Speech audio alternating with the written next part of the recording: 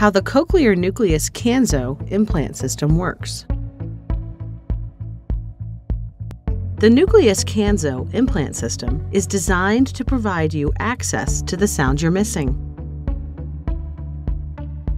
Sound travels to your ear and the sound processor, which sits off the ear.